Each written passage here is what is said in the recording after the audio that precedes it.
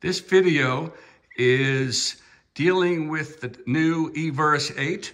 I've done a number of videos on it. I'm continuing to do some testing with different kind speaker matching. So it's an 8-inch PA, small PA speaker, battery powered. And if you've watched my past video, I like to pair these small tops with subwoofers. It really needs it. So this is a lightweight solution. And there is no battery powered subwoofer that right now that I want to purchase. I know there's there's a couple out there, but each one has some downside that I haven't pulled the trigger on any battery powered subwoofer yet. If you want to ask why, you can ask in the comments. Anyway, so I'm rigging something up today. It's very similar to another video I did before, and that was with the Bose S1 Pro top, except now I'm substituting the Everse top, which I like better with more power. And that is, I'm using the LD Maui 5 Go, which is a battery powered unit. It's no longer made anymore. Actually, I'm not sure about that. It might be made still. And I'm using it strictly as a subwoofer, battery powered, matching with the battery powered EV. And so what's missing here is the top column. So I'm using only the low end. And it's really nice. I'm able to adjust the low end on the subwoofer unit. I'll show you that in a little while. And so this is an interesting little solution. If the Maui 5 Go is available, I believe it's $1,000. So it's not a cheap solution if you're trying to do this. But I mainly am making this for people that if you already have the Maui 5 Go, this could be an interesting solution. So let me show you how I'm running it today. So this is the PreSonus micro station. And when you see the red, that means the subwoofer is muted. The subwoofer is being run from the micro. It's a Bluetooth station. And so I have the top running from one input and the subwoofer from the other. So they're separated. So when you see the red, the sub is muted. And when I press it, now the subwoofer is engaged. I can also mute the whole system, but I don't think I'm gonna be doing that. And that's it. Let me play a tune. This micro station is very quiet. I bought it after recommendation on, I forgot the guy's name online, but he was some kind of electrical engineer, and he tested it with special equipment, and he said it was super quiet, and I can agree. It's really nice. You have this very smooth master volume, and of course, on your phone, you can control it. You don't have to be tied to the wires. You can set this master volume, and then you can walk around with your phone. So it's a nice little setup, but I especially like the fact that I can mute the sub, I can unmute it, mute it, and it's a really nice way to tell if you have too much bass or too little bass. So here we go. I'm going to play a demo track. Here's the back of the Maui. I forgot to mention the Maui is without the top column. What you see here is 25 pounds. So there is no other subwoofer on the market for 25 pounds. I think the closest, and I've done a video about this one too, is the Fishman 300 sub. That's 27 pounds, or some places say it's 30. I'm not sure what it is. But this is pretty good sounding, the Maui 5 Go bass. Here is your subwoofer control. It's nice. You can dial it up or down how you like it, blend it with the top speaker. And this is something I really like about the Maui 5 Go. I mentioned this in the past too, and that is it has this battery indicator lights that are very visible, and you just press it and you can see that I have a full charge here. In comparison, the Everse 8, it has like a little bar graph, kind of goes up and down, but I really like the Maui 5, very visible battery indicator. Of course, I like it better if it was digital and give me an exact readout. That's the best in my opinion.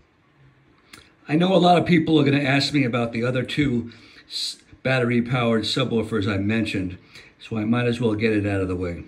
Okay, so the first one is the Yorkville EXM Mobile battery-powered subwoofer, $900.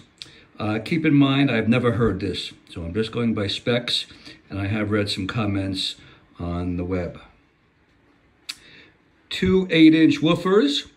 Now here's the part that I hesitate about. It's 100 watts.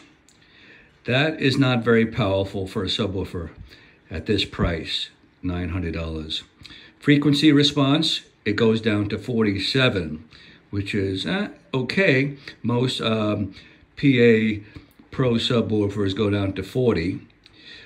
100, this is a good news. It says 116 dB. That's pretty loud. That's good. It's a Bluetooth subwoofer, and it's 30 pounds, which is also very good.